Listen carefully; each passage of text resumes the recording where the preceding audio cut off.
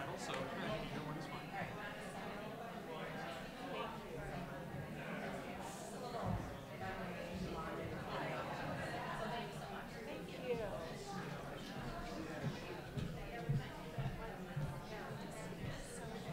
Yes. For Ms. Krasner's request, Okay. she owed the city Okay. so I will just signature and we can just announce that she is going to leave in the I'm Nancy Scott, the president of the League of Women Voters of Northern Nevada, and we are proud to host the third in our series of election forums, along with our partners AAUW and Sierra Nevada Forums. These forums would not be possible without the generous support also of the Nevada Appeal and the Brewery Arts Center. In addition, we sincerely thank the candidates and the representatives for being here tonight to answer questions and inform our community. So before we begin, please make sure your electronic devices are muted, and please stand for the Pledge of Allegiance.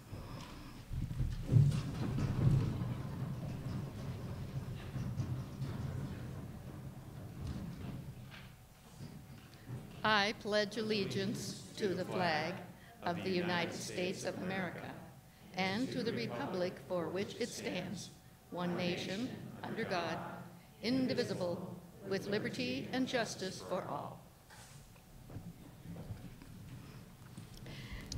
The League of Women Voters is a nonpartisan political action network.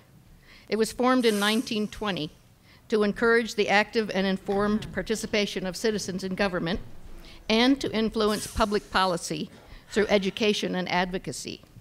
We have a long tradition of thorough research into many subjects, including healthcare, equity, government accountability, the environment, as well as forums like this, featuring candidates for elected office and issues that are of critical importance to our community.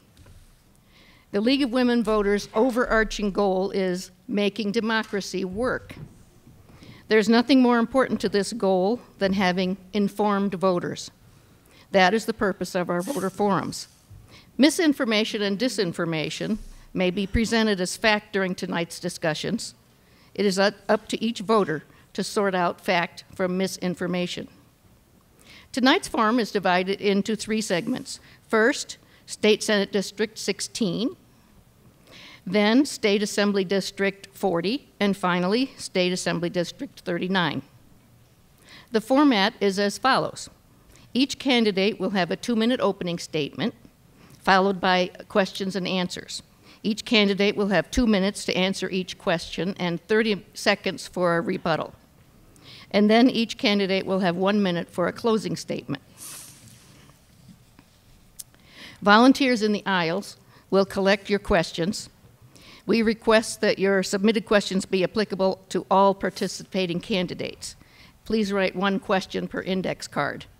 Volunteers at this table will collect the cards and screen them to avoid duplicated questions. In the interest of adhering to our tight schedule, we ask that you refrain from applause until the end of each part. Our moderator tonight is Heather Bowles, and we will begin.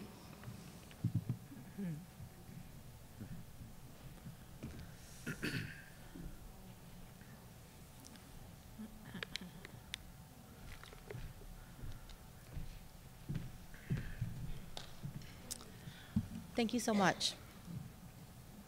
I would like to introduce for Senate District 16 candidates, or excuse me, Assemblywoman Lisa Krasner and candidate Aaron Sims. Thank you so much for being here. Each candidate will get 2 minutes per question, and after that, there is time for a 30-second rebuttal. I just want to note that Assemblywoman Krasner can only be here for half an hour, 30 minutes. At this time, Assembly Krasner will give her opening statement. Thank you. Hello, I am Assemblywoman Lisa Krasner, and I have had the honor of serving as the State Assemblywoman for Nevada State Assembly District 26 for the last 6 years. I was first elected in 2016. My educational background consists of a bachelor's degree from UCLA and a doctorate degree in law from the University of Laverne College of Law. When I am not serving as your assemblywoman, I teach at the college. I teach in the political science department at Truckee Meadows Community College, and I teach courses on the United States Constitution and Nevada Constitution.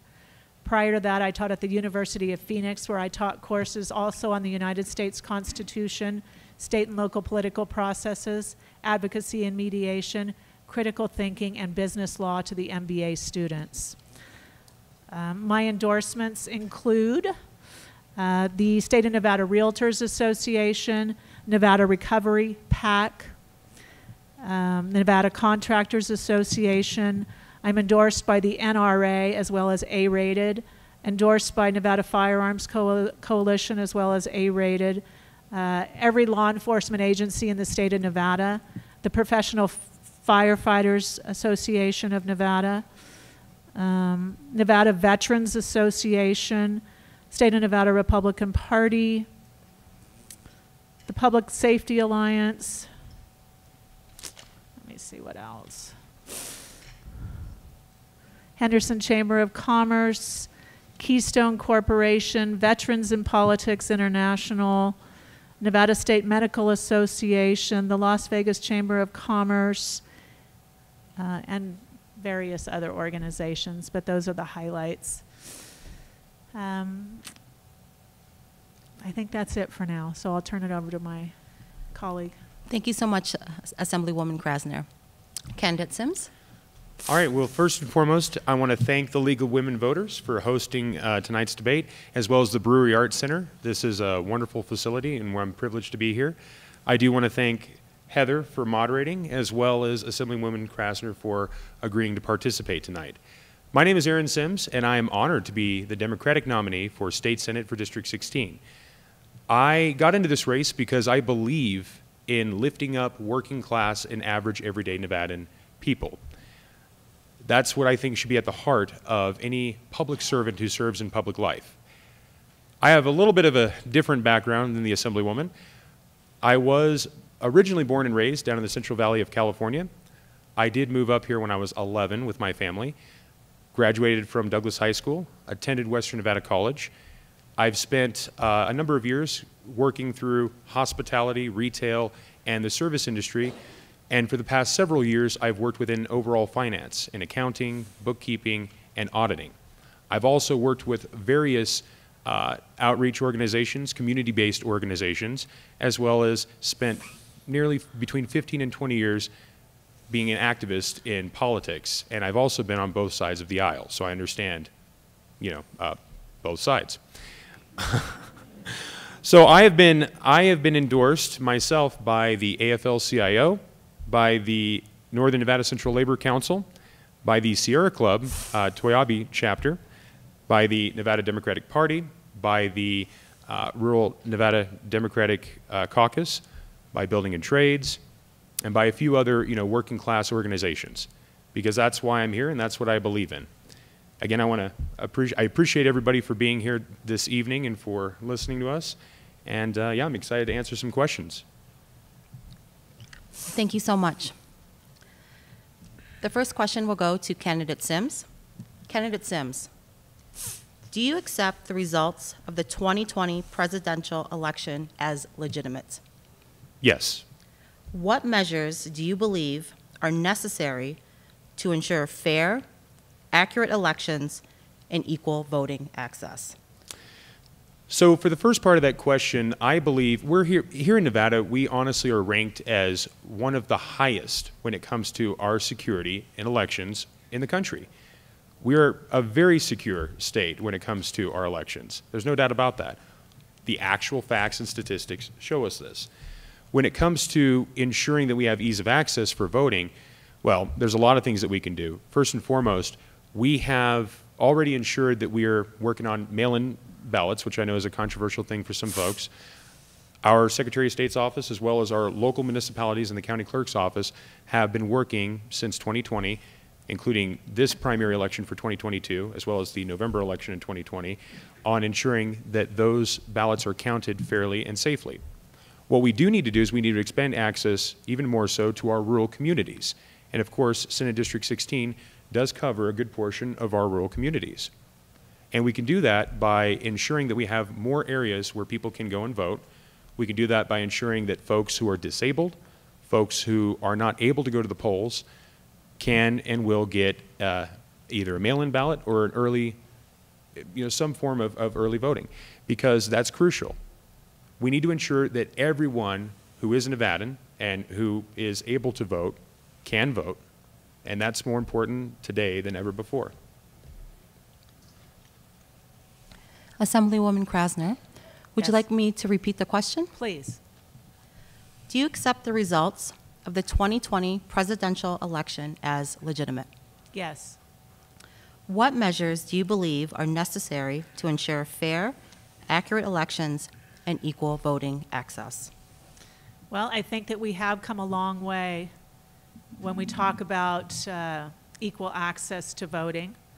As I stated earlier, I teach courses at the College on the United States Constitution and Nevada Constitution, and I'm going over with my students right now a chapter on how African Americans previously did not have ease of access to voting because of things like Jim Crow laws or poll taxes or literacy tests, which I'm opposed to. I think every citizen should have ease of access to voting in our elections, and I strongly encourage that.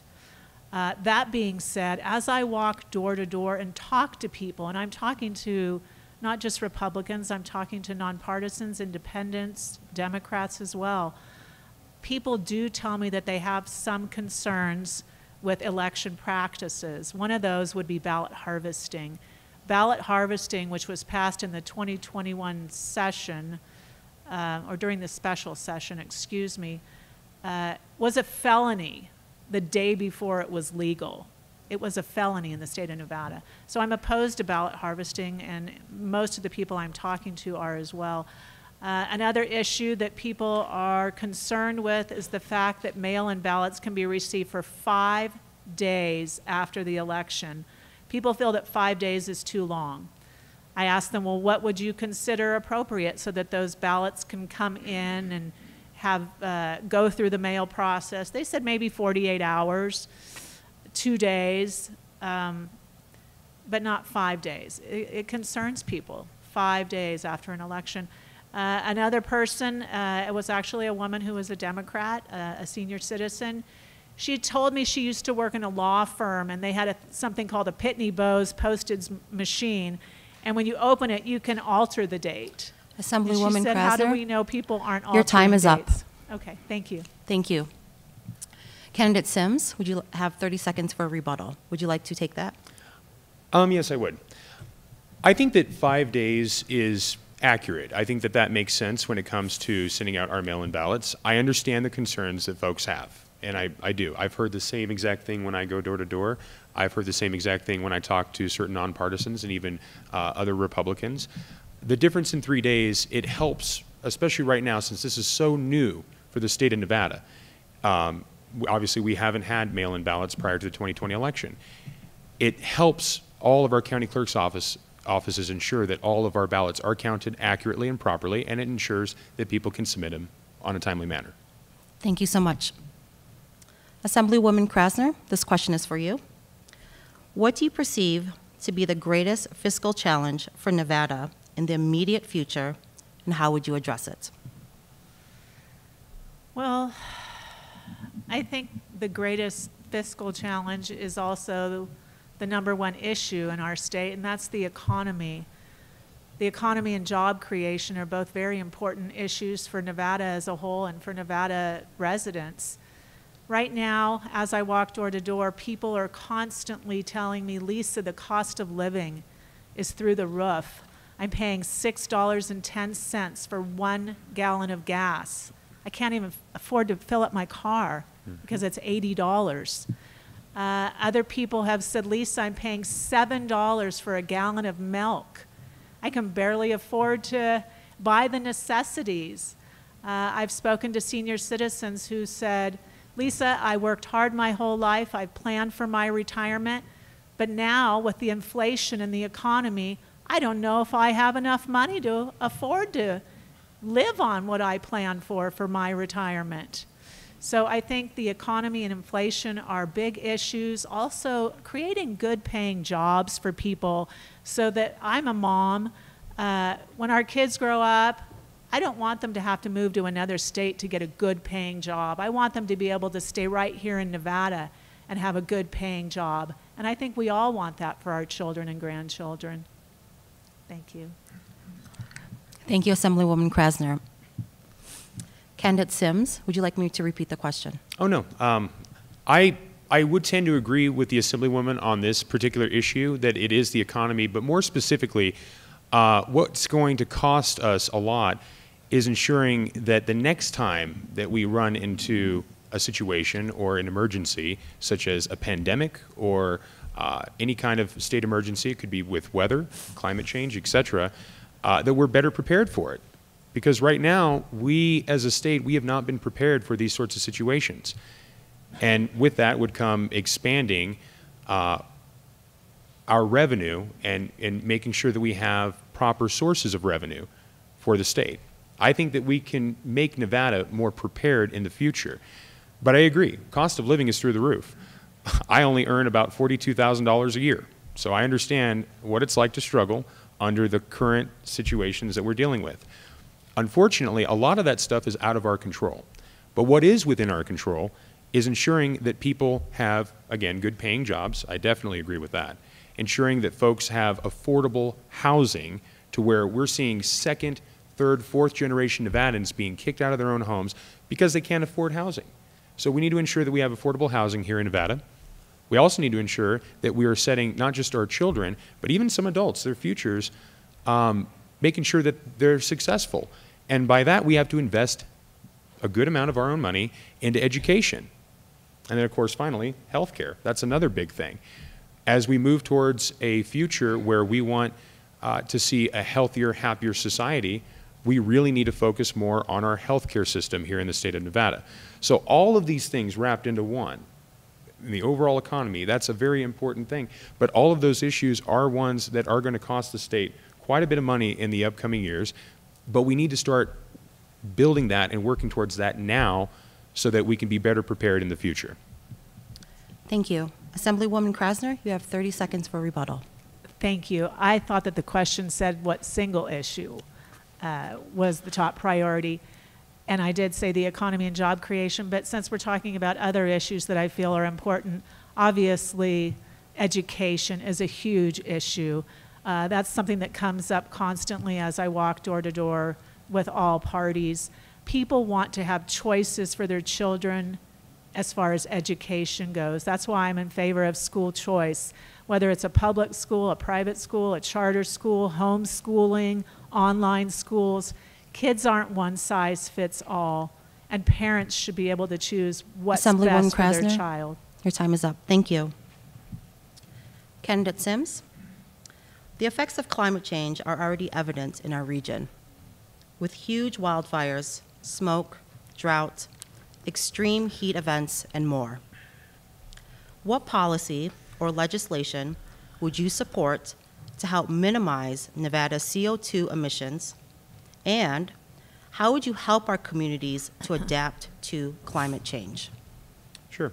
So the federal government has already been working to reduce CO2 and carbon emissions by reducing our dependency on coal. I think that that is something that here in the state of Nevada we need to follow suit with. We can also work together to find more creative alternative solutions for curbing CO2 emissions. That means investment in things like public transportation here in the state of Nevada, especially in northern Nevada, where it's lacking quite a bit in our rural communities, as well as in places like Reno and Sparks. That would, in the long run, curb a lot of CO2 emissions because folks are not going to be driving as much. We also should focus on those factories and companies within the state of Nevada that do a lot, they cause a lot of the pollution and carbon emissions. And I'm so sorry, can you remind me what the second part of your question was? Yes. How would you help our communities to adapt to climate change? Sure. Well, there's a lot of different ways that we can do that. Number one, we have to get serious about where we're building our our developments and our homes and things like that. One of the ways that we can help avoid natural disasters is by not building and sprawling, you know, in different communities. Don't build in floodplains, things like that. I think we need to have smart, sustainable growth. I also want to add on to this, part of the plans that I would support when it comes to overall climate change is I want to partner with the state of California to create a new forest policy that will reduce the amount of dry kindling and brush in our forests so we can have proper forest management. That would reduce the amount of fires that we get every year, and you know that it's been getting out of control, which means we're also reducing the amount of ash that exists in Lake Tahoe, which has been getting dirtier and dirtier for the last number of years. Candidate Sims, your time is up. Thank you.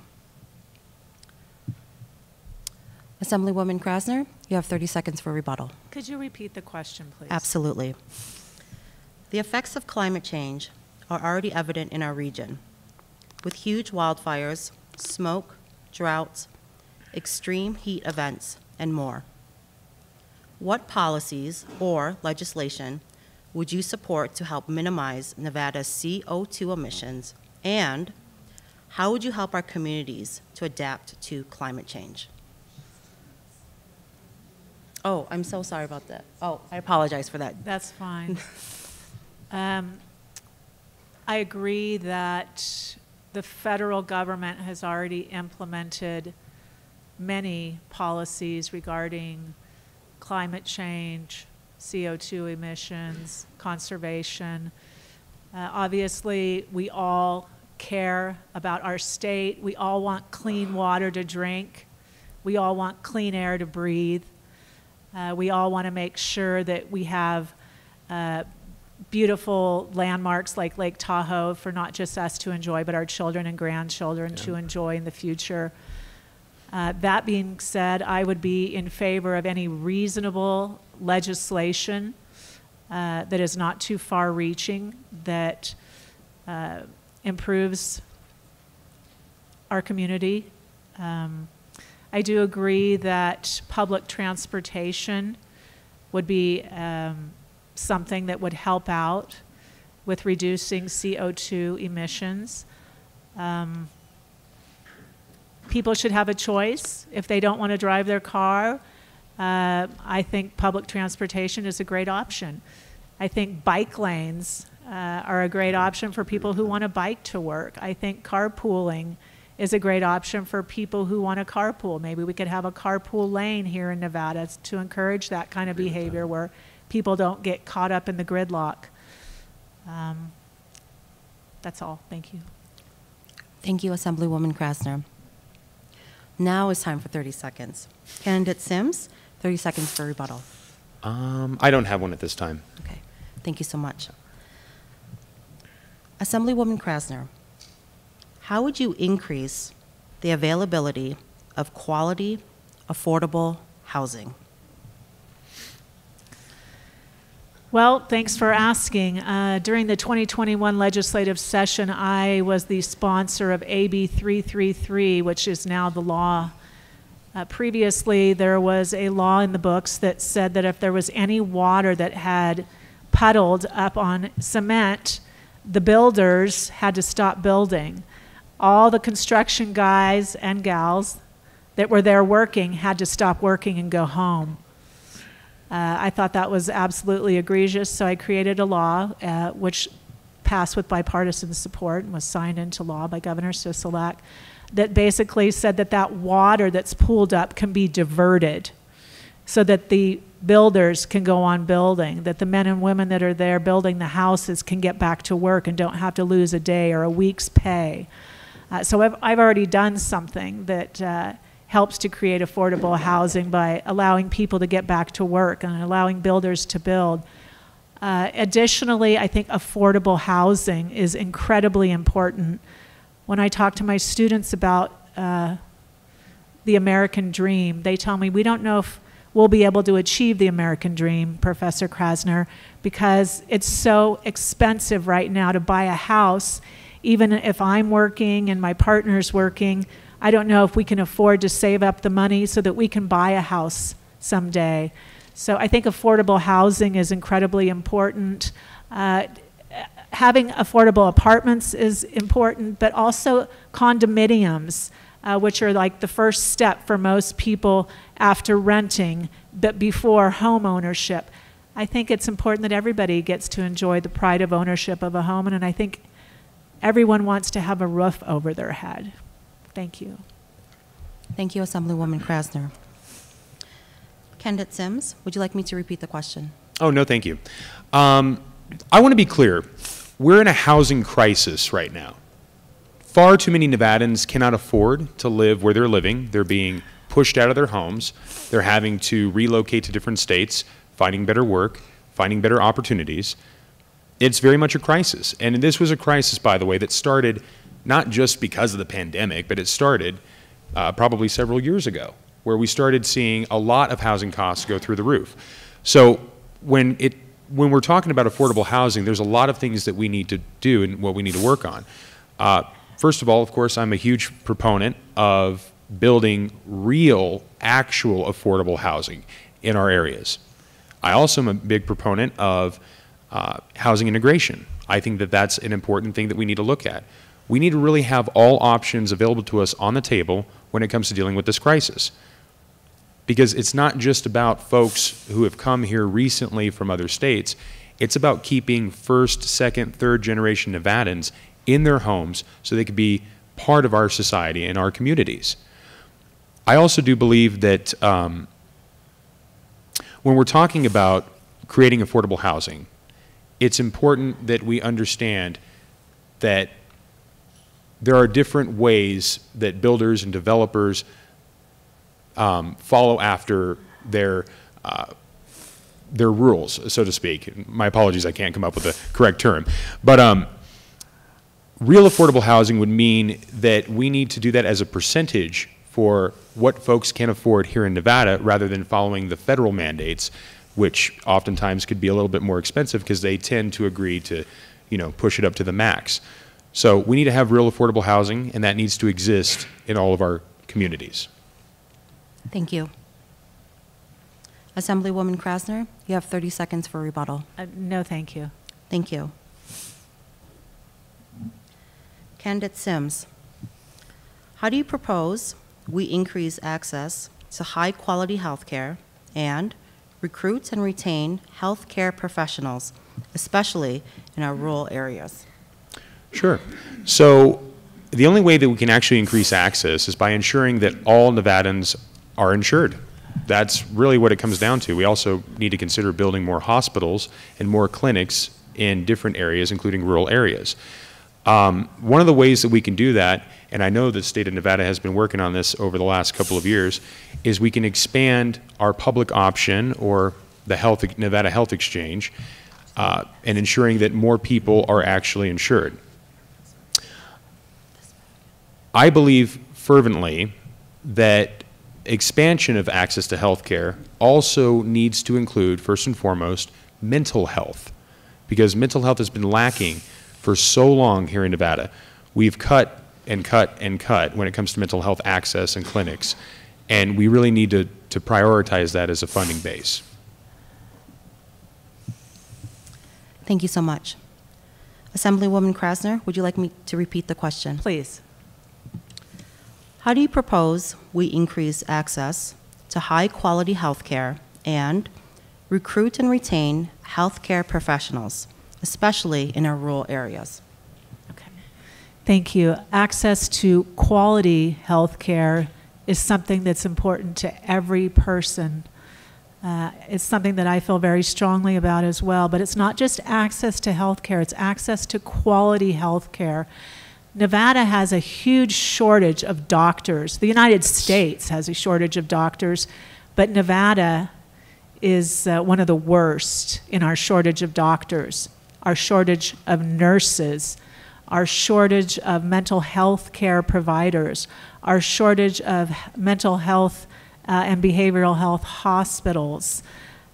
Sadly, the Medicaid reimbursement rate in the state of Nevada has not been increased in nearly 20 years, which is far too long. It's hard for a doctor who, I spoke to a doctor who was, he was in private practice, he was an internal medicine doctor. He always accepted patients who were Medicaid and Medicare. He told me, Lisa, I have to close my business because I can't afford to pay my staff and keep the lights on because the Medicaid reimbursement rate is so low that the very people I want to help, I can't help because I can't afford to even keep my doors open. That's ridiculous. And that's something that the legislature can do. The legislature can increase the Medicaid reimbursement rate in the state of Nevada. So I'm hugely in favor of that, as well as we need to attract more doctors, more nurses, and more mental health care providers. Thank you. Thank you, Assemblywoman Krasner. Candidate Sims, you have 30 seconds for rebuttal. So one of the ways that we can actually attract more nurses and healthcare professionals, doctors, et cetera, is by offering more competitive pay and by ensuring that each of our hospitals are doing just that. And if that takes the state of Nevada to come in and, you know, supplement some of that, then we're going to have to do that. That is a long-term investment that makes sense for the people of Nevada. And that also follows by expanding where our hospitals and our clinics are located. And there's too many areas in rural Nevada where they're lacking. Candidate Sims, time. Thank you.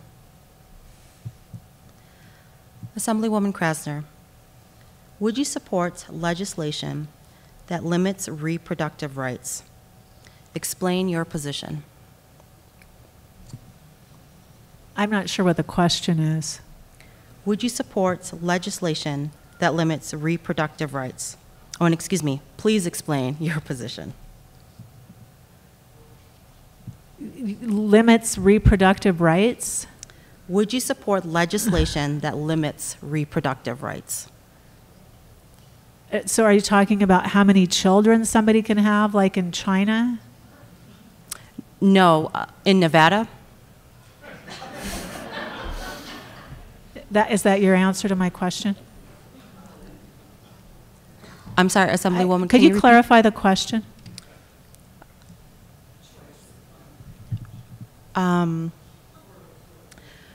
What is your position on abortion rights? Oh, well, here in the state of Nevada, the law regarding abortion is firmly ingrained. It was ingrained by a ballot initiative of the people and cannot be changed by the Nevada state legislature. So if you're asking about my personal opinion, I am pro-life with exceptions for rape, exceptions for incest, and exceptions for life, health, and safety of the mother. I also believe in ease of access to contraception for everyone. Thank you. Thank you, Assemblywoman Krasner. Candidate Sims, would you support legislation that limits reproductive rights? Please explain your position. No. And the reason why is because when it comes to reproductive rights or reproductive health for women and anyone else who has a uterus, that is a decision between themselves and their doctors. So no, I will not support any kind of pieces of legislation that limits that. That makes no sense to me. That's a medical decision between, again, the patient and the doctor. Thank you, Candidate Sims. Assemblywoman Krasner, you have 30 seconds for a rebuttal. I don't have a rebuttal at this time. Thank you. Thank you. At this time, to honor time, we're going to take some questions from the audience.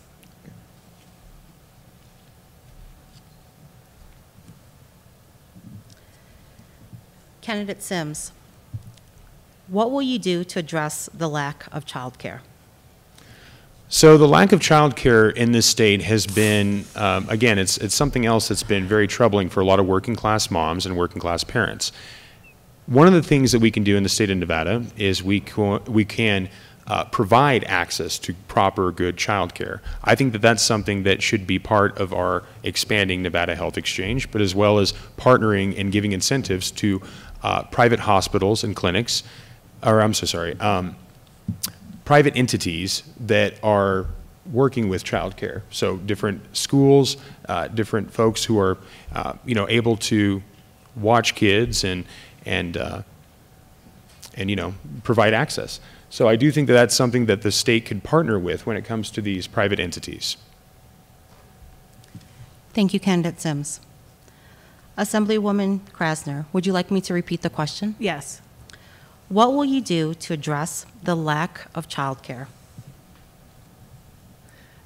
So I do believe that lack of childcare is a problem for working class families, as well as single mothers who are trying to provide for their children and work at the same time. And I think it's incredibly important that we do have adequate childcare for those people, for those working class people. We want to encourage people to work and not go on the welfare system, obviously. So maybe we could have government tax credits for people who want to open child care facilities. I read an article recently that said that we have very few child care facilities even open and available right now that are accepting children here in Nevada, because during the pandemic, so many small businesses were forced to close. The other thing I've heard from these owners of these child care facilities is that there's excessive and burdensome regulations on the facilities. Excessive and burdensome regulations on any business kills the business. So we could probably ease up on the burdensome regulations as well. Thank you. Thank you, Assemblywoman Krasner. Candidate Sims, you have 30 seconds for rebuttal. Yeah, my only rebuttal for that would be that those regulations are put in place to ensure that there's protection for those kids as well as those child care workers.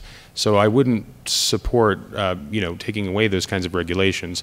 That ensures that there's, protection available. Yeah, I think that's pretty much it for my rebuttal. Thank you.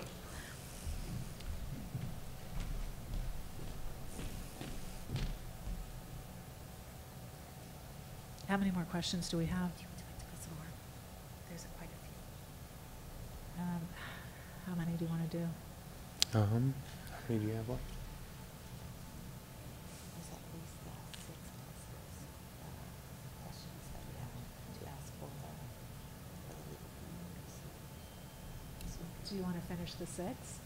Yeah, we can do that if you're cool with that. Yeah, yeah, let's do that. Okay, we'll end it here.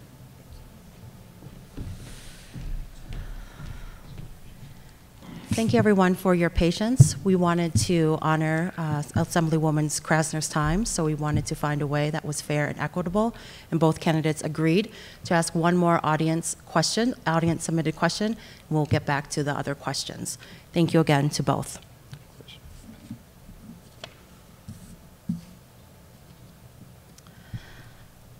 Assemblywoman Krasner, would you support the legislature housing to comply with the open meeting law and the public records law, and why or why not? Yes, I would support anybody complying with the open meeting law, because the open meeting law is put there for a purpose. It's so that citizens feel that they have access to what's going on in the meetings of their elected officials. Thank you, Assemblywoman Krasner. Candidate Sims, would you like me to repeat the question? Yes, please.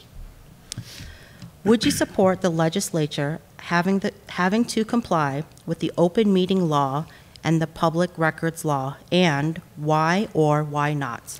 Is that pertaining to the legislative session or to different county boards, or? That is a good question. Because I would argue that there's a big difference between the. We believe the session. So I think there needs to be a little bit more nuance with that. I do agree with the open meeting law as a whole, but because so much has to be done in the state legislature, and I know my opponent would agree with this, it would have to be condensed. We do need to be open and transparent as legislators. We need to be able to talk directly with our constituents. It's one of the many reasons why I'm in this race as well. So yes, I would support it very much, but as long as there's a certain base of restrictions that exist as well. Thank you so much. Assemblywoman Krasner, You have 30 seconds for a rebuttal. I don't have one at this time. Thank you. Okay, thank you. And as of this time, this is the last of the audience submitted question, as well as a time limit. So we'd like to thank Assemblywoman Krasner. Thank you so much for your time. Thank you. Thank you.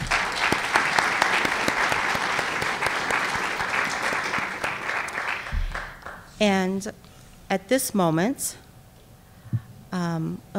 briefly, excuse me, one sec.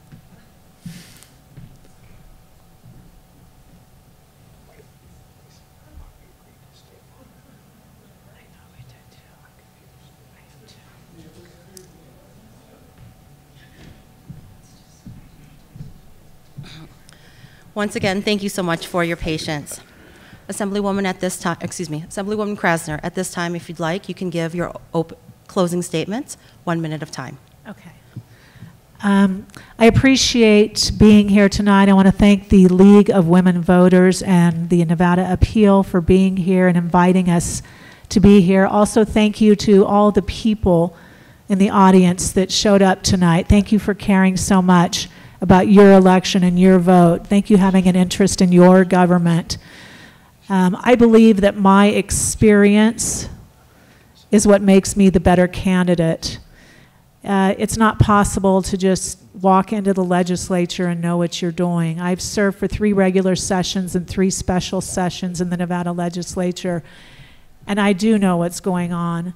Each and every session, I have passed high-quality, bipartisan legislation that improves all the people's lives in the state of Nevada and helps people in the state of Nevada. I love Nevada and I care about the people who live here. I have children of my own. I want them to have a bright future as well as your children and your grandchildren. Some of the many bills that I've passed are bills for child victims of sexual abuse, bills for sexual assault victims, public safety, domestic violence, sex trafficking, human trafficking, education, government accountability and transparency, disabled veterans, Assemblywoman children, Krasner, land use planning, Assemblywoman Holocaust and Krasner, other genocides, your time is up. senior Thank citizens, you so much, and Assemblywoman disabled Krasner. people. Thank you so much. Your time is up. I would appreciate your vote. Thank you.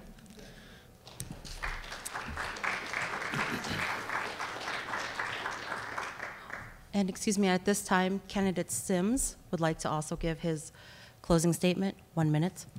So again, I want to thank the League of Women Voters as well as the Brewery Arts Center and Heather for moderating. And of course, I want to thank Assemblywoman Krasner for agreeing to this forum. Again, my whole purpose for running in this race is to stand up for working class, average, everyday Nevadans. I believe it's important that we lift everybody up here in the state of Nevada. I am very much interested in being a pragmatic person in the state legislature, and I agree with working on both sides of the aisle. I think that that's very much important. I also believe in having an open door policy, ensuring that, again, if your constituents want to speak to you as a legislature, that's very crucial. I'm going to encourage you to visit my website for more information about my platform and my background and what I plan to do for the great state of Nevada. It's simsfornevada.com. And then, of course, you can reach out to me on my cell phone or through email. I'd be more than happy to answer any questions that anybody has. Thank you so very much for this evening.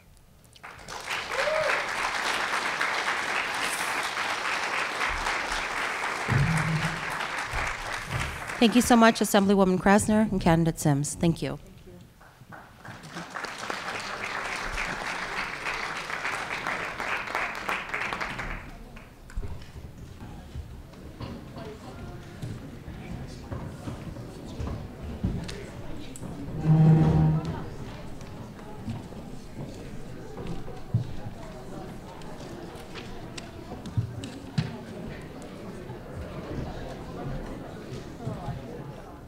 Okay, thank you so much. Thank you so much, audience, for returning from your break. We will continue our forum tonight. We have Senate District 16, Assembly District, Assembly District 40 and 39. Apologies for that. For District 40, we have candidate Shannon McDaniel. and candidate Philip P.K. O'Neill. And for District 39, we have candidate Janice Noble. The candidates have agreed in the ordering of their opening statements, with candidate O'Neill going first, then candidate McDaniel, then candidate Noble. The first to get the question will be candidate McDaniel, followed by candidate O'Neill, then candidate Noble. At this time, candidate O'Neill,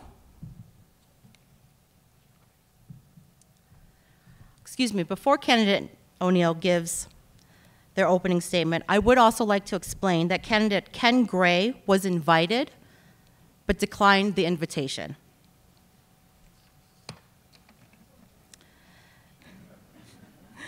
Candidate O'Neill, at this time, you may give your opening statement. With Ken not showing up, it's 2-1. Good odds. So, anyways, thank you, Heather.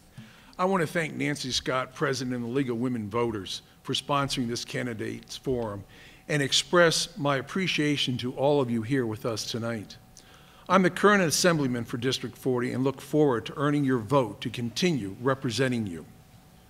I have been serving the state of Nevada for over 40 years, between my 30 years plus in law enforcement and as a two-term Assemblyman. Nancy and I have been married for over 25 years. We are empty nesters with 4 adult children and 6 grandchildren who, unfortunately, are spread across the country. However, together, we enjoy traveling to visit our children, touring the country, and volunteering with our church and various community organizations. I graduated from Sierra Nevada College with a Bachelor's of Science in Business Management. I retired as a division chief at the Nevada Department of Public Safety. Upon my retirement, I began work as a consultant with the International Association of Chiefs of Police and the FBI. Additionally, I served 4 years as a commissioner on the State Ethics Commission. I am on the Carson Tahoe Health Board of Directors and am past chairman of the Salvation Army of Carson City and Douglas County. I believe this is why I'm endorsed by so many of our community leaders, organizations, and businesses. We need policies which promote Nevada as the place to conduct business, raise a family, and enjoy the beauty of our great state. We need to restore Nevada's economy onto a solid foundation, reduce burdensome regulations, improve our medical services, respect our veterans, support our law enforcement, and fix our challenged educational system. Nevada is my home, and you deserve a public servant who is here for you. As Nancy can attest to, I routinely take calls at all hours from constituents with a variety of issues, some asking for help, some just wanting to talk to me. I look forward to the honor of continuing to represent you in the Assembly with your support, and I look forward to your questions tonight. Thank you very much. Thank you, candidate O'Neill. Excuse me. Candidate McDaniel, you have 2 minutes for your opening statements. Thank you, Heather. Thank you to everyone involved in putting this forum together, including the League of Women Voters, Sierra Nevada Forums, and the AAUW. I am Shannon McDaniel, and I'm running for Assembly District 40. Before I get into who I am, I want to tell you why I'm running. Nevada is the driest state in the nation, averaging a little less than 10 inches of rainfall a year. Take that in for a second. 10 inches of rain a year? What does that look like? It looks like the ever-growing bathtub ring in Lake Mead and the dead fish in 2021 lying on the playa that Little Washoe Lake once filled. Water should be at the top of our conversation every session. So why isn't it? Our legislature has a limited understanding of Nevada water law and of the unintended consequences of the decisions being made. We have laws passed that do not allow some holders of water right permits the ability to drill replacement wells when theirs go down, and laws that unintentionally encourage the waste of our limited resource by not providing for conservation. Working at the Nevada Division of Water Resources for over 9 years, and now as a licensed water rights surveyor in the private industry, I've become intimately familiar with the water law through the administration of that law, the creation of regulations to support that law, and by helping the citizens of Nevada navigate that law. I've been told that I'm a one-issue candidate. I would argue that anyone who runs for public office is called to service by one issue that is close to their heart. I've been in Nevada since I was a baby. I grew up in Dayton. I've worked since I was 13 and put myself through college. I graduated from WNC when it had the extra C with my associates in math, and I graduated from UNR with my bachelor's in environmental engineering. I currently hold a license as a professional engineer and as a water rights surveyor. I've not run for public office in the past. However, I'm a hard worker, a good friend, a wife, a stepmom, and a proud member of my community. I love Nevada and care about all the issues that affect my home, and I'm excited and honored to have a chance to represent our district in the State Assembly. Thank you. Candidate McDaniel. Candidate Noble, you have 2 minutes for your opening statement. Thank you. I have no doubt that everyone in this room wants a representative who is honest, accountable, and will work hard for legislation that helps their district and who supports their rights.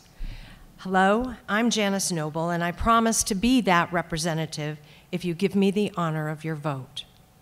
I want to thank the League of Women Voters, Sierra Nevada Forums, and AAUW, and the Brewery Arts Center for sponsoring this event. I believe in common sense solutions to our problems, like access to health care, both physical and mental. I think protecting resources in rural Nevada from out of control and poorly thought out development is critical. I believe our children deserve the best possible education and that resources must be invested in their future. It is critical to our democracy to protect voting rights. I want to ensure that the persistent lies about fraud are countered and dispelled. If legislation is needed to enforce that, then I will support that legislation. I absolutely will work to protect the rights of all women to control their own reproductive health and to have the bodily autonomy that is their human right. I look forward to working across the aisle to create and support legislation that furthers these points of view. It's a shame that Ken Gray chose to disrespect the voters of District 39 by not attending this forum. He needs to answer the same questions that I will tonight or be held accountable for dodging them. I am ready to answer your questions. Thank you. Thank you so much to all the candidates. As of this time, I'm just going to take a few moments. I want to clarify, and I don't want to interrupt the flow as the questions are being answered. So please bear with me. Thank you so much.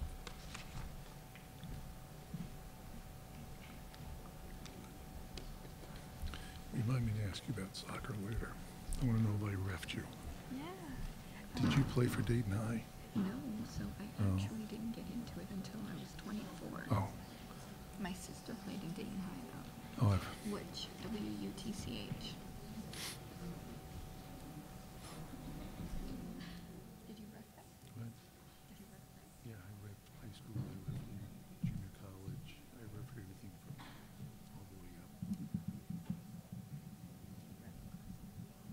Carson, well, with high school, it was all in state. And then also with Great Basin. Thank you so much for your patience. Candidate McDaniel, this question is for you.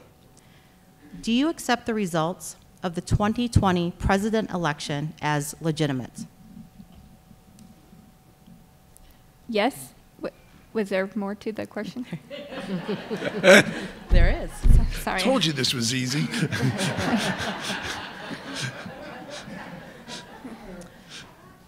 Candidate McDaniel, what measures do you believe are necessary to ensure fair, accurate elections and equal voting access? Thank you, Heather. So, like I said, I do not think, yes, I think that it was fair. We do some great things in Nevada with voter roll maintenance. We have, our records are updated by the DMV, death certificates, Social Security.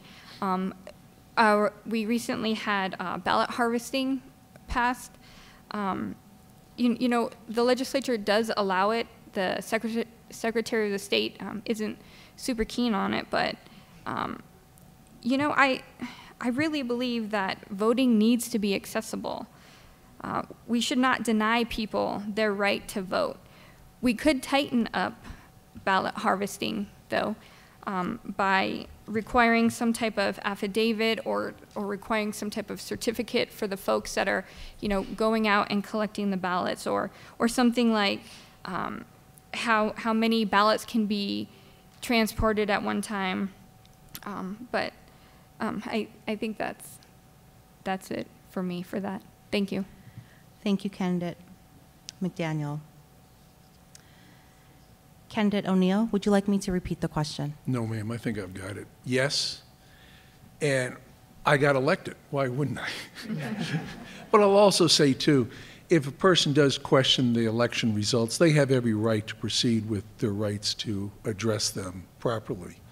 And as to voting per se, regulations, even the Secretary of State admitted that there were questionable actions. However, they did not amount to large enough to overturn the overall election.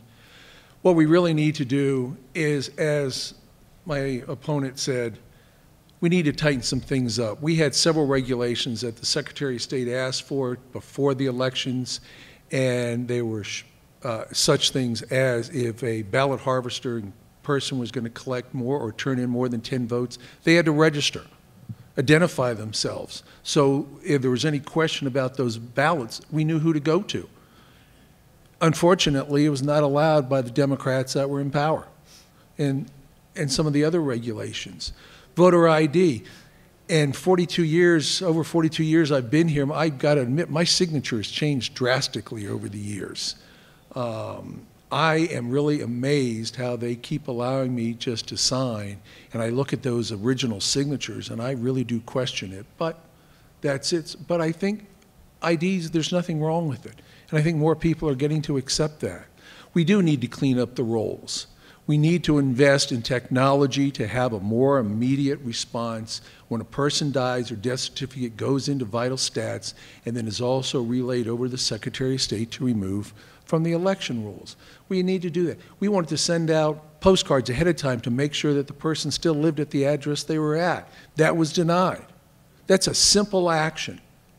And it would also save money on those ballots that were wasted. So there are things we can do. But yes, it was a good election with some questions, but we can always improve. We should work for improvement. Thank you, Candidate O'Neill. Candidate Noble, would you like me to repeat the question? Yes, yes, please. Do you accept the results of the 2020 presidential election as legitimate? Yes, of course.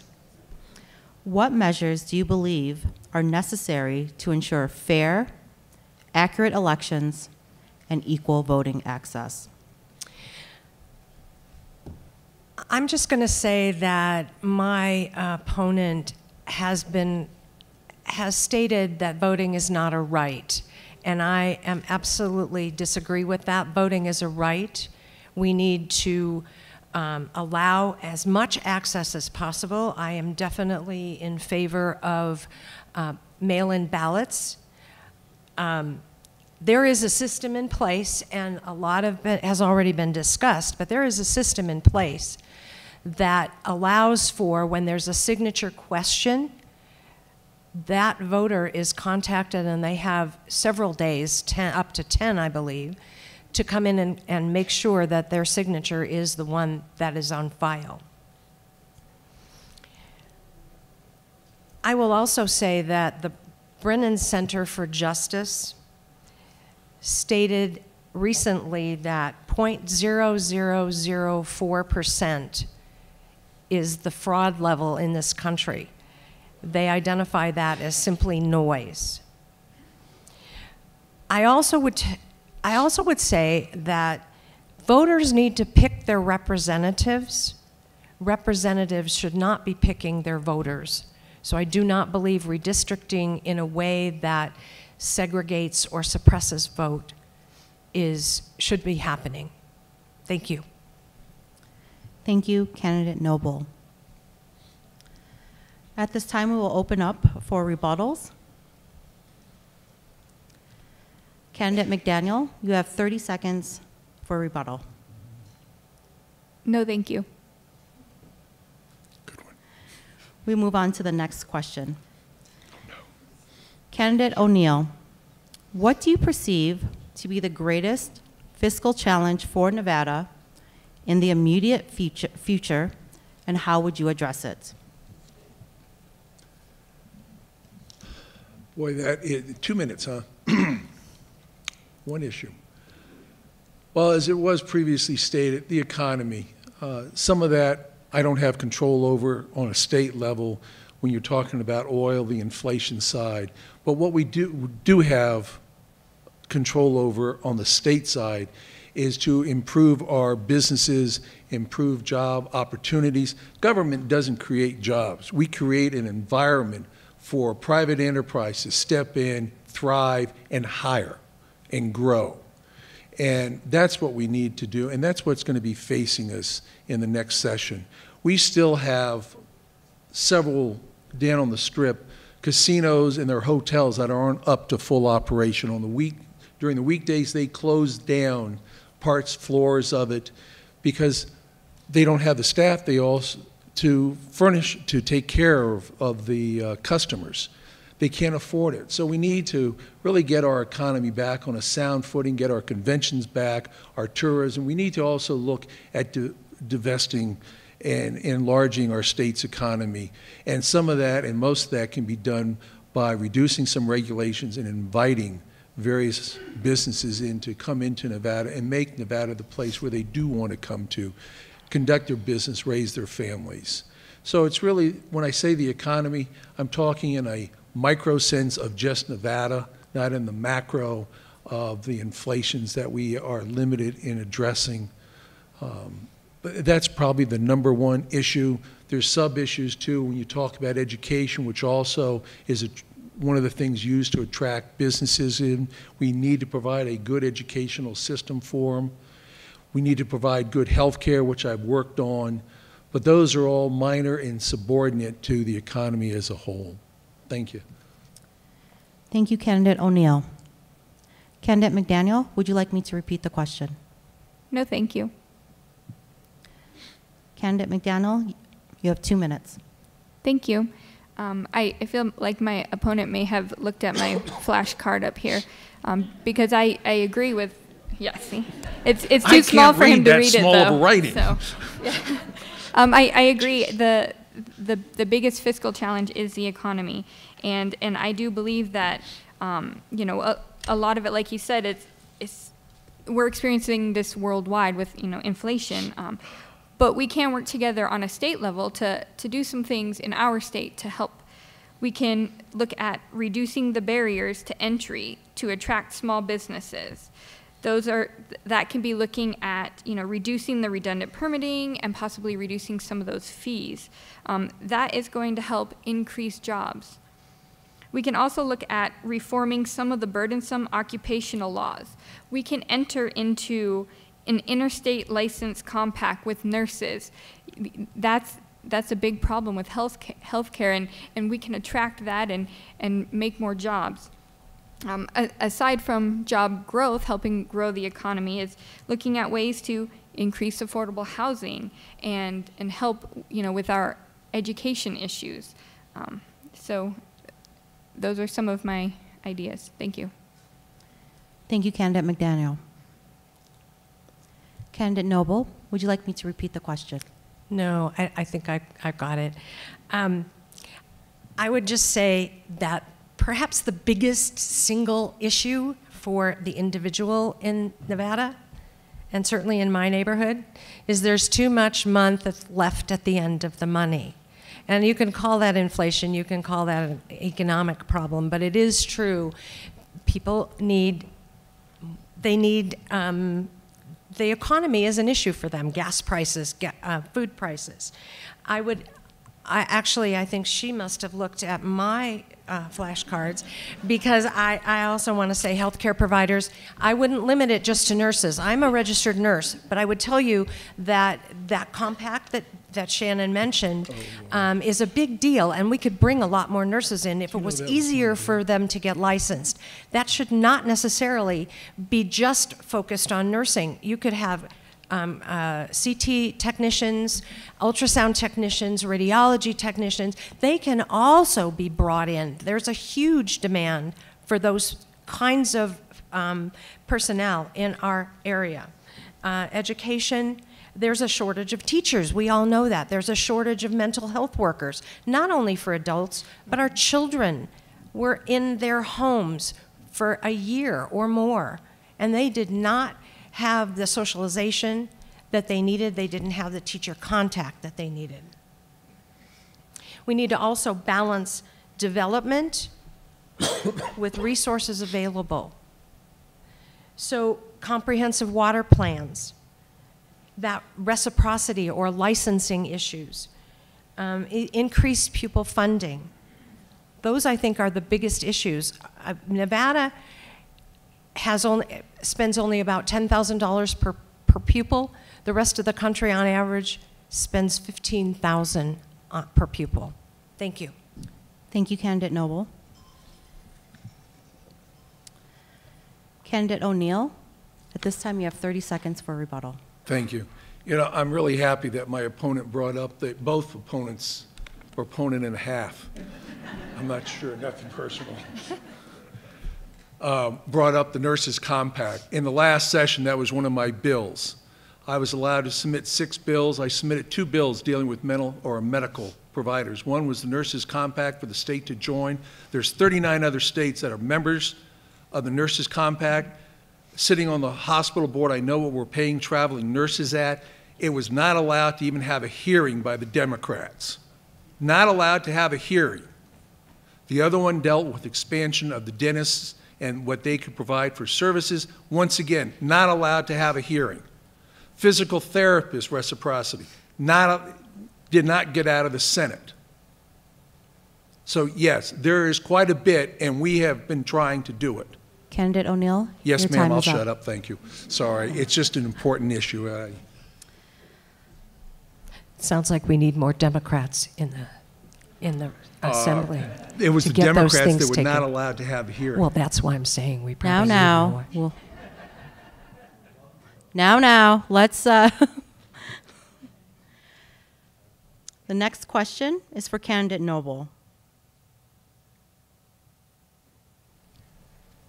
What actions should the Nevada legislature take to help ensure Nevada has an adequate supply of safe and clean drinking water now and in the future?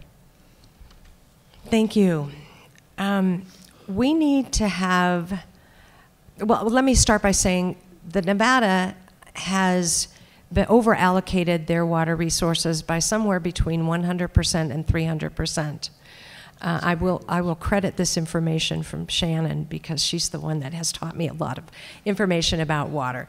It seems unfair that I get the question, but I will tell you that we need to have a comprehensive water plan. We are not in huge trouble in Nevada.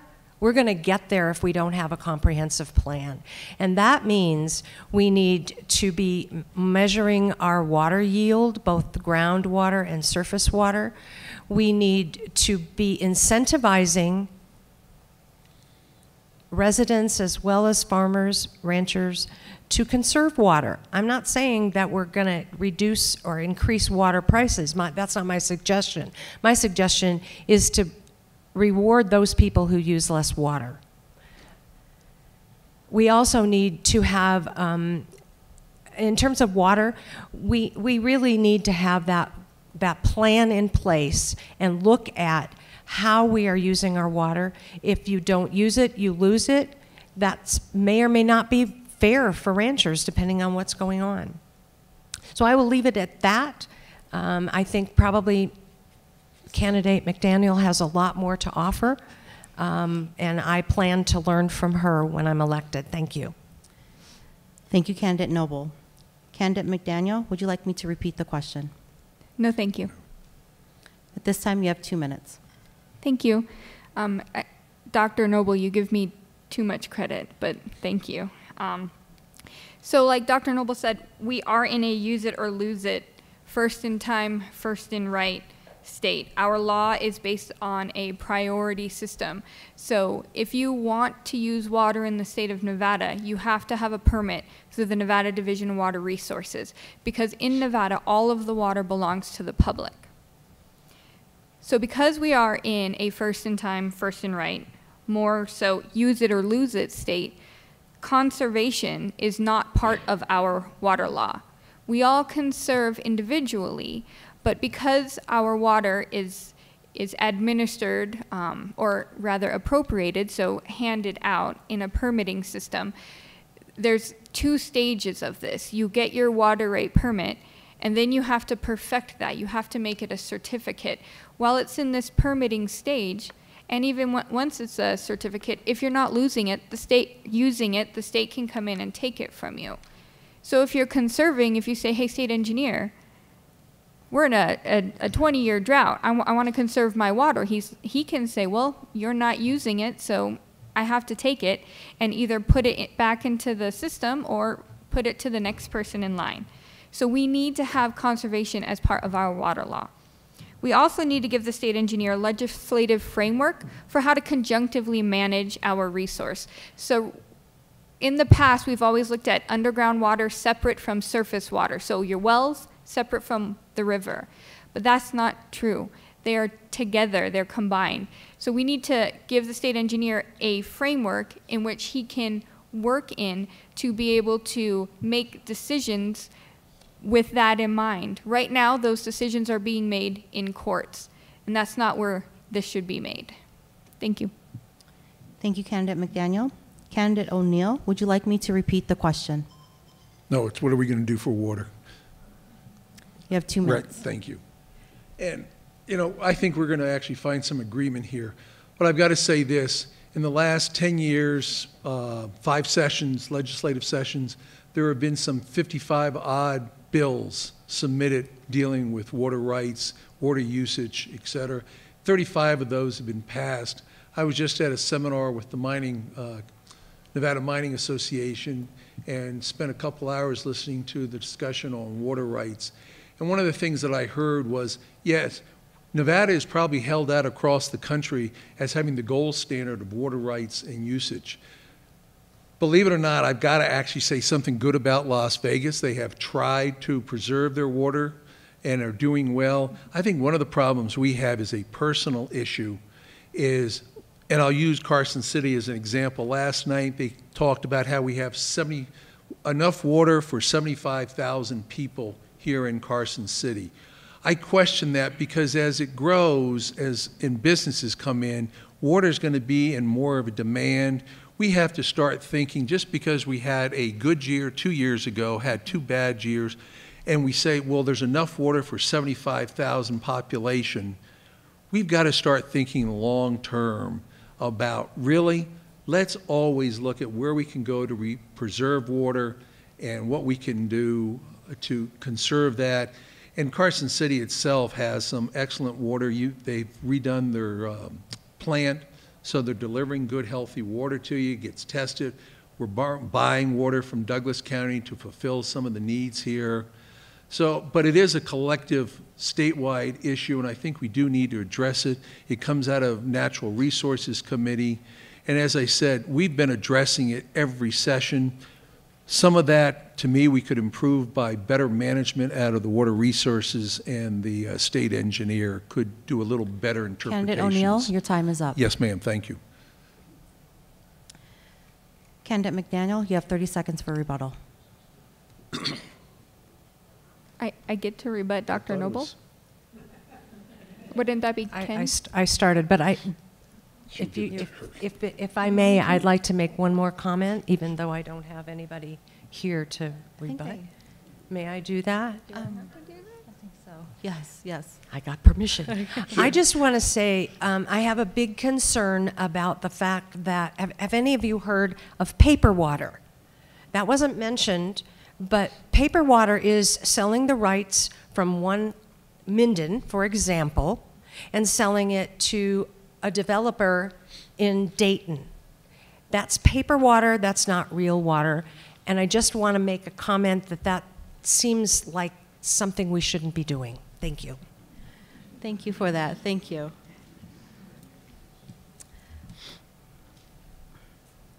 Candidate McDaniel, what measures should the Nevada legislature take to balance the economic rewards of mining for resources, such as lithium, with the potential adverse environmental impacts and disturbance of sacred lands of Nevada's indigenous citizens?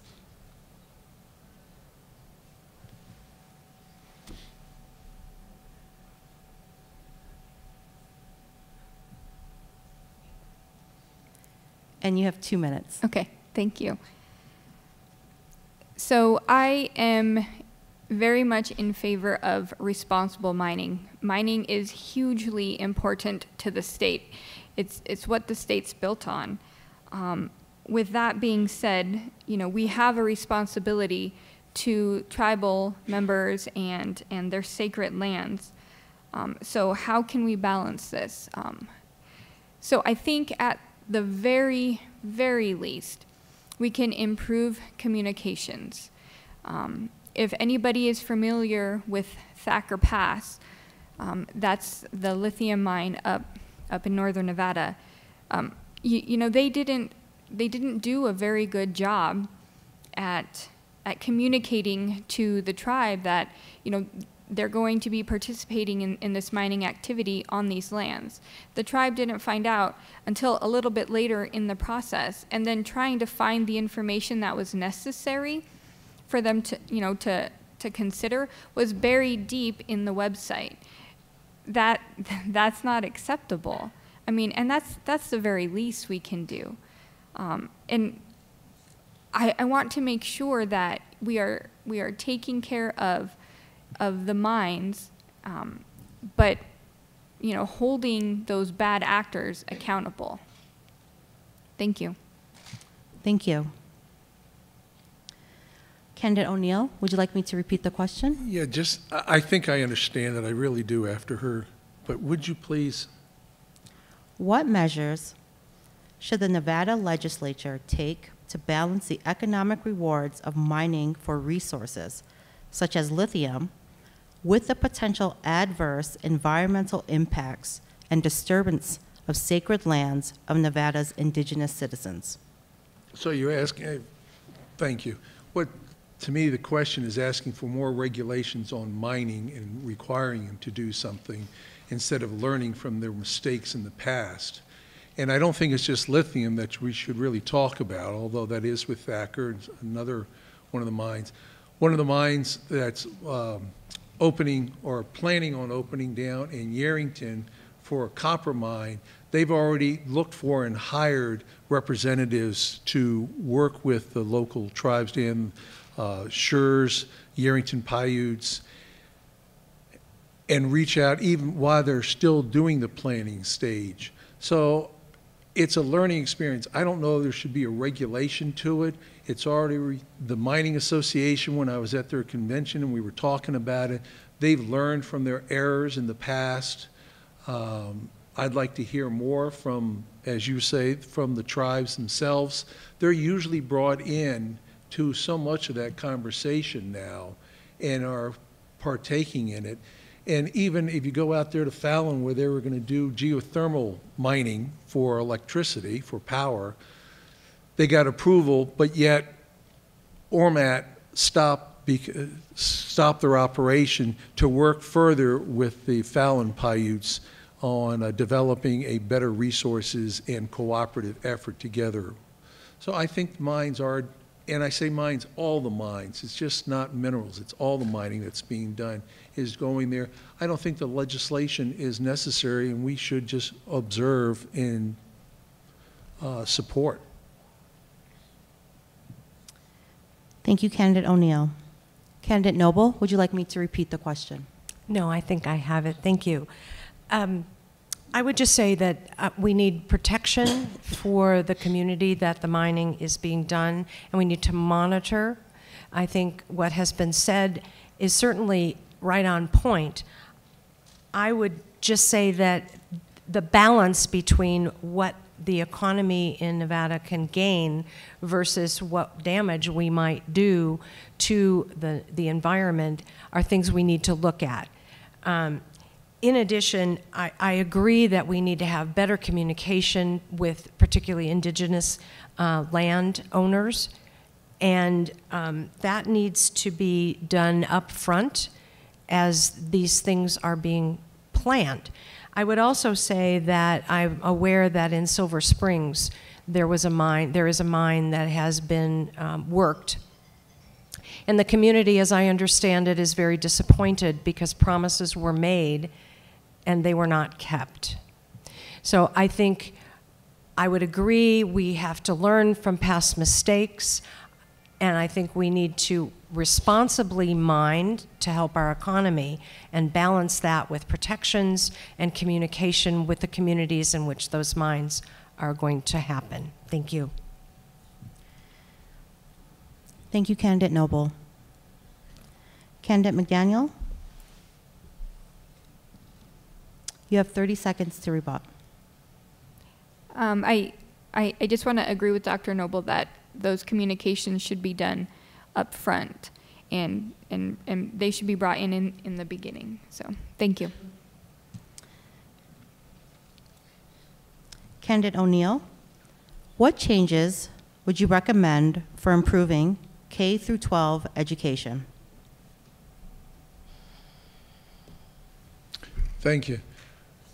Well, I strongly believe in parental involvement and parental choice. We need to get parents back into the education. I think they've given away too much to the school systems. The public school system is becoming the parent and loca. They need to get back involved. I think we should look at savings accounts. I think we need to let the parents choose. I think we need to let public schools get a little more incentive to deliver or how they deliver their education, and get a little more responsive to the parents' needs on their students' education. It truly is not one size fits all children, but they need to get a little competitive. So we can do that with some of the educational savings accounts and let the parents choose where the school where they want their child to go to. And if you want to address, well, that can overcrowd one school, you can limit the size so it does become first choice. You've got to get in there, but you've got to do away, to me, with requiring the parent, if they want to go to one school instead of this other school, that they have to give up reasons and get permission from the school board to do that. I don't believe that money alone is a solution. We've been giving money to the education system for years now, and I really haven't seen changes to our educational delivery. So we've got to start looking at other states where they've been successful and start incorporating that some here in Nevada. So that's what we've got to do, is just be more innovative, support our teachers. I feel sorry for the teachers right now and all the requirements that they have to do and what they have to put up with. I hear it regularly, how they're assaulted. I was talking to a teacher yesterday. She was saying her first grade classroom gets destroyed, and she has to get all the other students out instead of handling that one disruptive student. So we've got to start there too and support them. So we just got to get more innovative. O'Neill, Thank you. your time is up. Thank you. Candidate Noble, would you like me to repeat the question? No, I think I have it. Yes, actually, would you repeat the question? Thank you. Thank you. What changes would you recommend for improving K through 12 education? That's it. Okay. I would disagree that teachers don't need a pay raise. They do a yeoman's job. I believe that teachers are underpaid and underappreciated, first of all. They also, and if you know a teacher, you know that they take money out of their own pocket to get resources for their children, to learn different experiments. I also believe that we need to provide more mental health support, counselors, for the children and the teachers in schools to avoid the kinds of things that were just discussed. Mental health resources. Our children, as I mentioned earlier, were out of school a year or more and suffered depression. They need mental health services. as well as some of our adults, of course. I believe there should be no diversion of funds to private schools. That does not mean that charter schools or magnet schools should not be publicly supported. But I do believe that it's a parent's choice if they want to send their children to private school or homeschool them.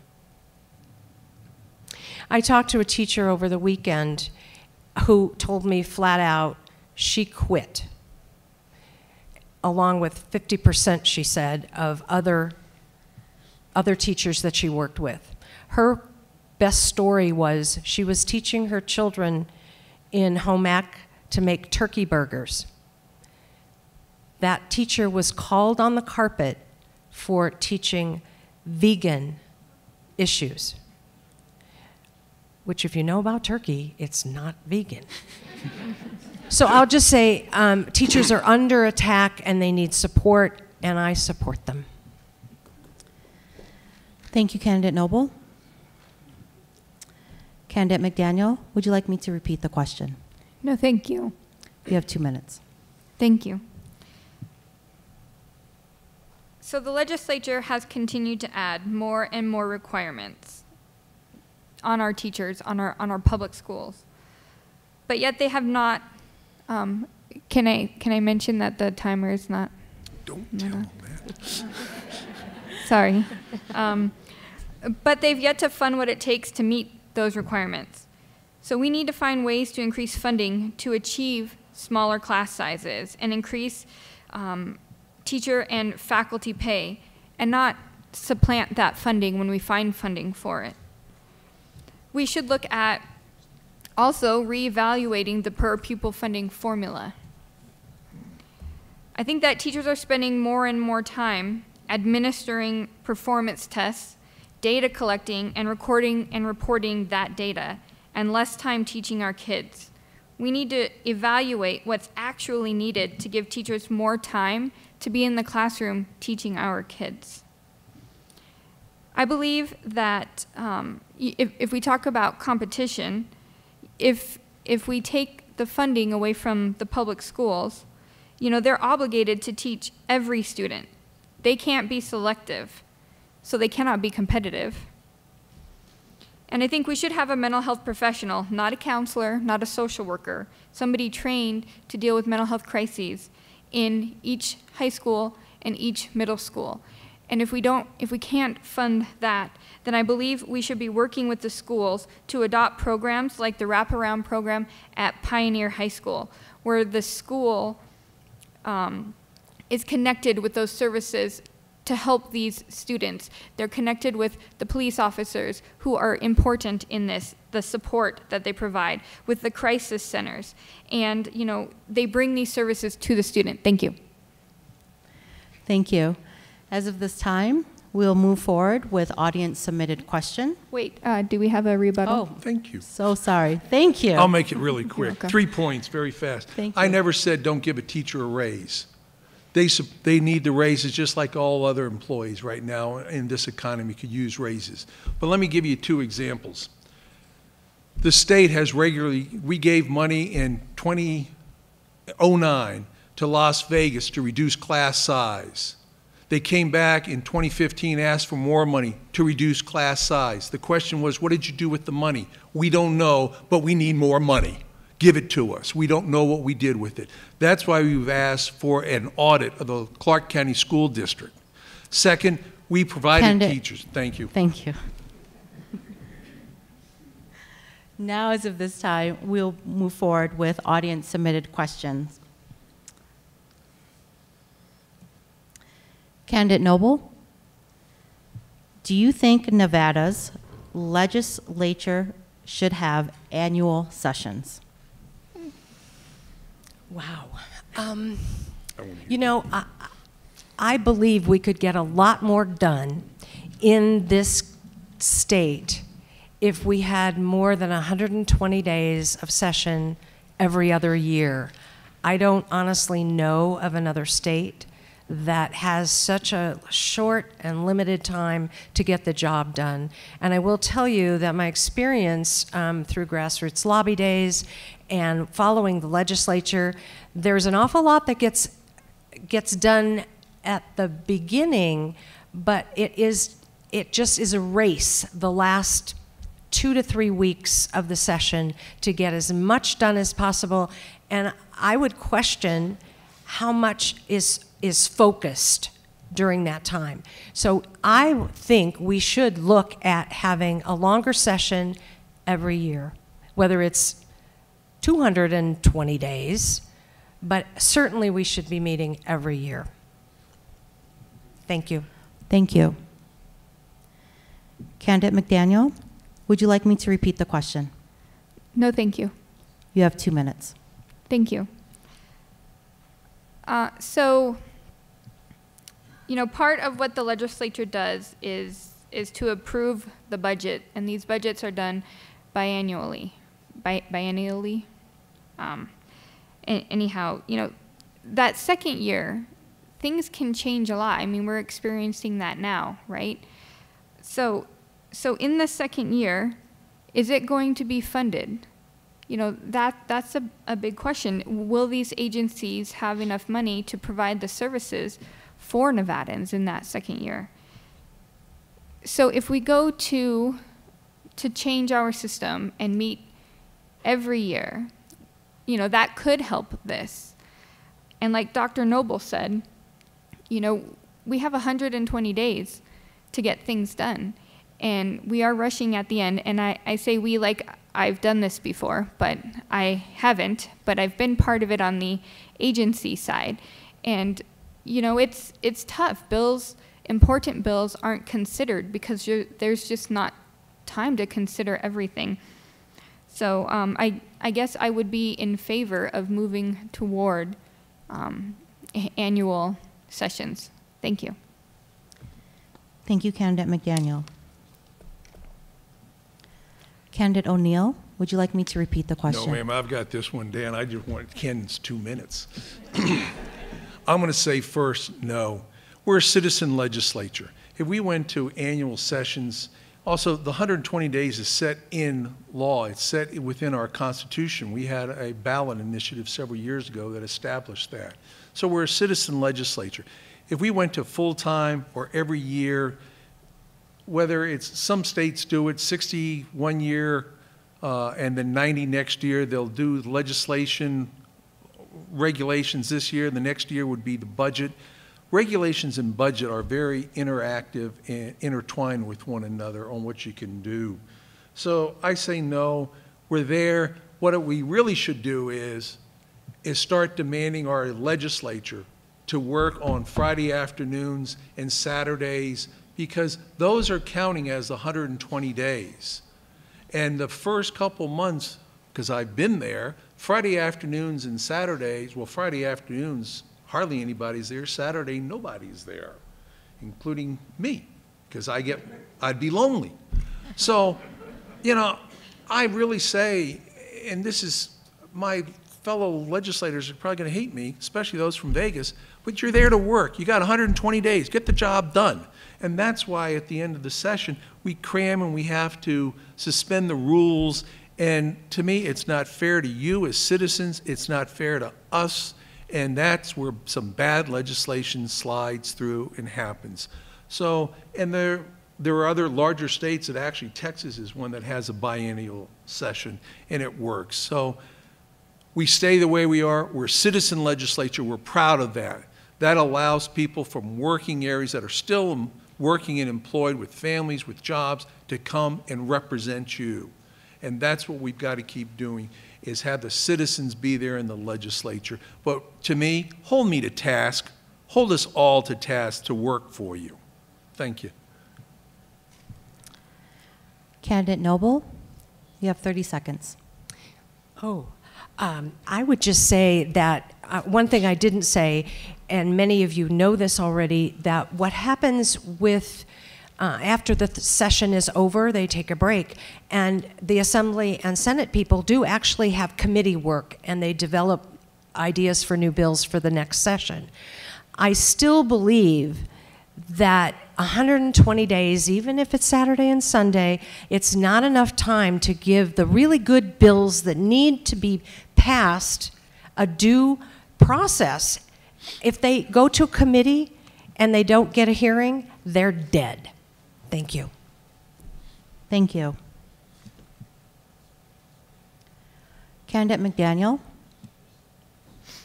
who are the top 3 contributors financially to your campaign?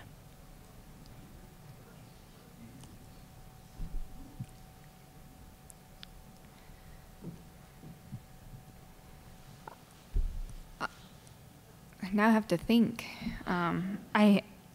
Haven't prepared my C&E for this round yet. Gosh, I think that the Carson City Dems, can I ask, does this include in-kind contributions? There is no specificity. Okay, so I'll do in-kind contributions to the Nevada State Democratic Party and, gosh, I think that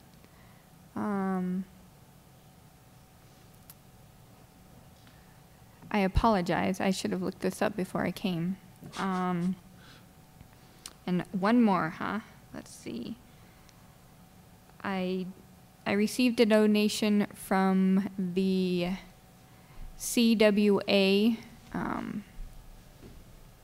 Political Action Fund. I think that's what they are, and that was in the amount of $500. So, I apologize if that's incorrect, and I will be happy to fact check myself after this. Thank you. Thank you, Candidate McDaniel. Candidate O'Neill, would you like me to repeat the question? No, I'm glad she got it first. Gave me more time to think because I'll be honest.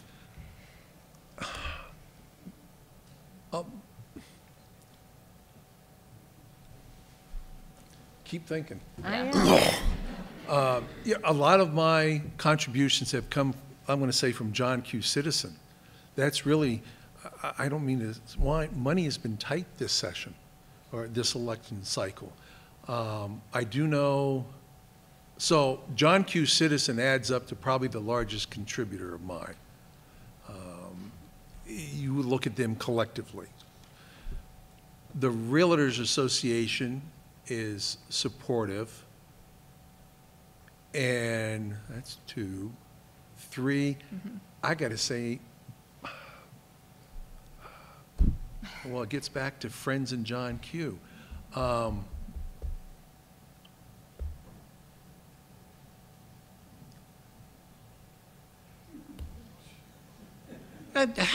Who came up with that? That's a tough question. Which one of you guys out there? It's an audience question. Yeah. They want to know. Inquiring minds want to know. Normally, you know, I can say normally in a normal session, the support across the board comes from large organizations and businesses. This cycle, it has not come from a lot of those large organizations because they are just still recovering from the shutdown of the COVID. And I'm really trying to stretch my mind. John Q, I guess I'll go with Casino Fandango, who's been very supportive. So maybe that's the 3. I'll say John Q. Citizen, the Realtors Association, or their PAC, and Fandango. And like, if I'm wrong, I apologize. I did not mean it. And you know, that's the good part, is none of us really know. So you can't say that any of us are being bought or paid for at all, because we don't know. So that's the good side. Thank you so much, Candidate O'Neill.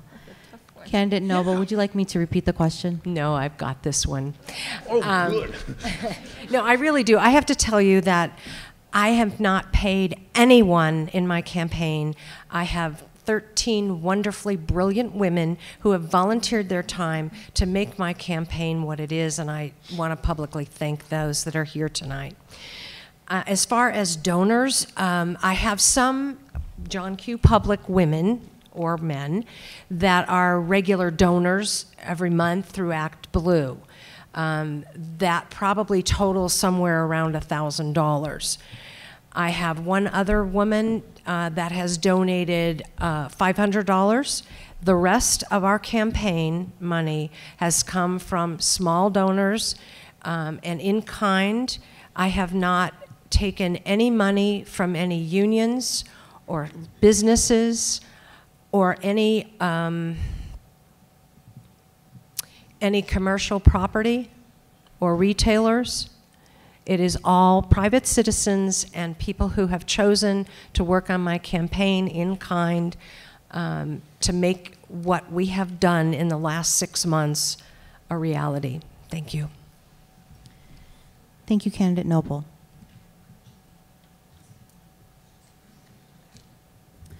So we're approaching our time. Can I have a 30-second rebuttal? Oh, yes. You came up.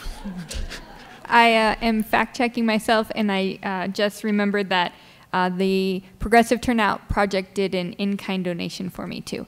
And I want to say thank you to all of my supporters, because I couldn't be here and do this without them and without you. Some of them are in the crowd, so thank you guys so much.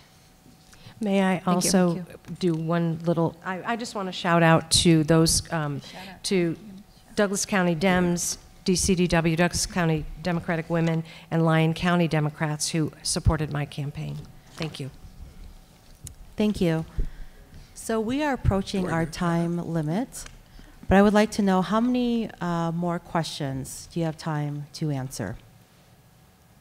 How many more are there? There are quite a few. Pick two. I mean, what do you want to do? Are you done? Are you both done? I want dinner. Yeah. Yeah, I'm ready. Okay, Just 2 out of don't 3 ask say about we're done. C&Es again. What was the decision that was made? 2 out of 3 say we're done. No, I said two's fine. I don't care. So we will proceed with 2 more audience-submitted questions. We're going to arm wrestle. Then we will close for closing remarks. Candidate O'Neill, what will you do to address the lack of childcare? You know, childcare is a lot like several other things going on right now. It's economy-driven. We've got to get people back to work. We've got to get people back in there so they need childcare, want childcare, and are willing to pay for childcare. They get deductions on their income taxes as it stands now. It's a deduction for them. So there's an incentive on it too. But we need to get people back to work. And that's the big question right now is how do we get people back to work? We need to do that. So many things were shut down during the pandemic that we've lost it. And to me, one of the things right now, because there's a huge demand for employment, for employees. And so I offer this to any businesses out there as an incentive. You know, they're offering $15 an hour right now, starting wage at In-N-Out, because I was just there the other day for a milkshake. Oh, my wife's here too. I snitched myself off. But one of the things, and the state even talked about this several years ago, to provide an incentive to provide health care, or child care as an incentive. You come to work for the state, we would have child care facilities. WNC has that up there now. They have a child care facility there at WNC for them. So there's an added bonus in what could be done by employers to attract employees to come work for me. I may not pay the full $15, $20, $50 an hour, but I'll pay you $45 plus give you child care. It's just one of the other opportunities out there, and I think it's really part driven by the economy and by private enterprise. If there is a need, this country, when there's been a need, private enterprise has stepped forward and pretty much fulfilled that need, and we've been successful over the years with it. Thank you, Candidate O'Neill. Candidate Noble, would you like me to repeat the question? No, thank you. I would tell you there are 2 or 3 things that I would want to have happen. I will just start with a little story. We have some friends that had twins that are about 2 years old now, and they pay $3,500 a month for those 2 children to be in daycare, childcare. That's a lot of money, and I think most people who have their first child don't realize how much that's going to cost to put them in daycare. I would also say that I'm aware that a lot of women have left the workforce, as you indicated. People, they've left the workforce because they can't afford to put their children in daycare and go to work. They'd rather, it's less expensive for them to stay home and take care of their children. Women are out of the workforce, and that's unfortunate since the pandemic. We need to we need to provide a living wage for those child care workers so they will stay doing the job that they're trained to do. And in addition, there are resources available, and Governor Sisolak has provided, I want to say $170 million, I might be off on that amount, for expanding child care services, the hours that the services are open, to make sure that if a person has to leave their children there all day or work a different shift, what do they do with the child if they work from 4 to midnight? So expanding those services is very important. And I'll leave it at that. Thank you. Excuse me. Thank you, Candidate Noble. Candidate McDaniel, would you like me to repeat the question? No, thank you. You have 2 minutes. Thank you. So I will say that I agree with my opponent and Dr. Noble together, which might be kind of weird, but I do think that we can partner, be a partner with businesses and provide incentives, but if the businesses provide that on their own, that's great, and we should be encouraging that too. But what I want to add to this is that, Dr. Noble talked about, women quitting the workforce, but I think one of the areas that's overlooked is women who have been convicted of crimes that go into prison or jail and serve their time. When they come out, they're not eligible for children's cabinet any longer, and I don't think that that's acceptable. We're trying to reintegrate these women back into society. They're trying to become productive members of society, but they can't even get this, this very basic program to help them get back on their feet. So I think that we should remove those barriers from, those types of programs to help these women out. Thank you. Thank you, Candidate McDaniel. Can I? Candidate O'Neill. Thank you. Very quickly.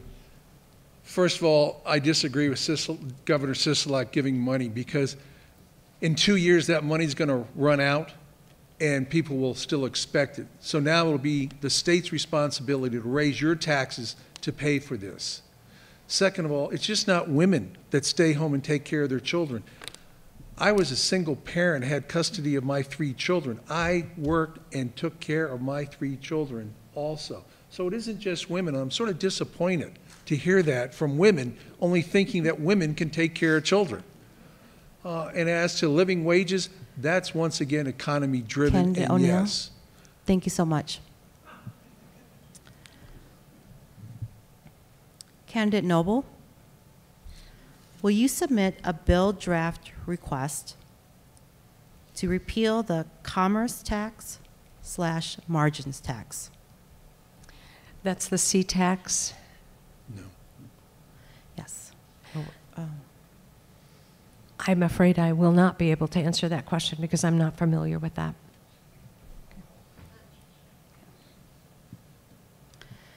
Candidate McDaniel, would you like me to repeat the question? No, thank you. You have 2 minutes. Thank you. I don't think, sitting here right now with the question posed as it is, that I would put a bill in to repeal it. I also am not 100% familiar with it, so before I could give a more concrete answer, I would certainly have to look further into it. Thank you. Thank you, Candidate McDaniel. Candidate O'Neill, would you like me to repeat the question? No, ma'am. Thank you, though. The last economic forum, which meets to do the projections on where the state's budget is projected, close to a $700 million surplus coming out of this biennium. So what I think is actually what we should do is not just look at one tax specifically on removing, is we should review where our expenditures are and look at what we can reduce across the board on taxes to alleviate that. It'll also drive and stimulate the economy itself. So, and unfortunately my BDRs are already called for anyways, but I'd love to have the conversation. It's very difficult to talk about one specific tax on there when you're talking about that size of a budget surplus. So we need to address it. I think it can be addressed, though, and looked at along with other taxes. Thank you. Candidate Noble, you have 30 seconds. I think what I would want to add is that I know a lot of smart people, and I would want to do, as Shannon has talked about, is do my research and understand it better, and then make a decision as to whether I wanted to submit a BDR. Thank you. Thank you. At this time, we'll have closing remarks. Candidate McDaniel, you have 1 minute. Thank you again, League of Women Voters, Sierra Nevada Forums, and the AAUW. Thank you, audience members, for being here. Thank you, BAC, for letting us use your facility. And thank you to my fellow candidates up here. As an engineer, we were not gifted with the ability of successful public speaking. So yes, if you're wondering, this is my literal nightmare. But, you know, I want to say, you know, I've put in the time, I've done my homework, I've put in the work, and I can't promise you that I have all of the answers today. But what I can promise is that I will work hard with my fellow legislators to come up with those answers. I bring a background we don't have in the legislature, a background in resources. So please visit my website, shannon4nv.com, SHANNON, the number 4nv.com, and please reach out if you have any further questions. Thank you. Thank you, Candidate McDaniel. Candidate O'Neill, you have 1 minute for your closing remark. Thank you. Again, I want to thank Ms. Scott, the League of Women Voters, and all of you tonight for being here. And as it said, the other two candidates, you've had some great questions. The audience has had great questions. I think you've heard some differences of opinions. I think it identifies some of our different philosophies and what we can deliver to you and to our state as a whole. I will say this, together, working together, all of us, we can work for a better tomorrow in our state. We can make things better. We can make Nevada back to where it should be, the state that we are so proud of. The place where you want to conduct business, you want to raise your family with good education, safe communities, and a wonderful place to live and enjoy the beauty of this state. I'm PK O'Neill. I would greatly appreciate your support, oh, excuse me, and your vote in helping me return to represent you in the legislature once again. Thank you very, very much for tonight. Thank you. Candidate Noble, you have 1 minute for your closing remarks. Thank you. At the beginning of this session, I stated my belief that every one of you wants honesty, integrity, and transparency in your elected officials. These are core values to me. Other core values for me are working hard and making positive contributions to any organization where I have worked. Running in this race is not about ego gratification or garnering another position. It is about a commitment to work hard, making a contribution, and improving the lives of people in my community. I thank you for your time and your attention, and I thank the League of Women Voters, Sierra Nevada Forums, as well as AAUW. Please visit my website or Facebook page for more information, or if you'd like to have some questions. It's JaniceNoble.com. Thank you. Thank you so much, candidates.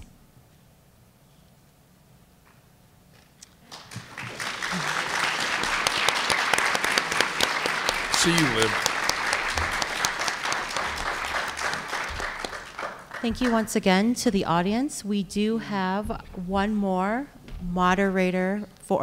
forum session next week, Monday. Again, thank you so much to the candidates. There's a schedule, as you can see.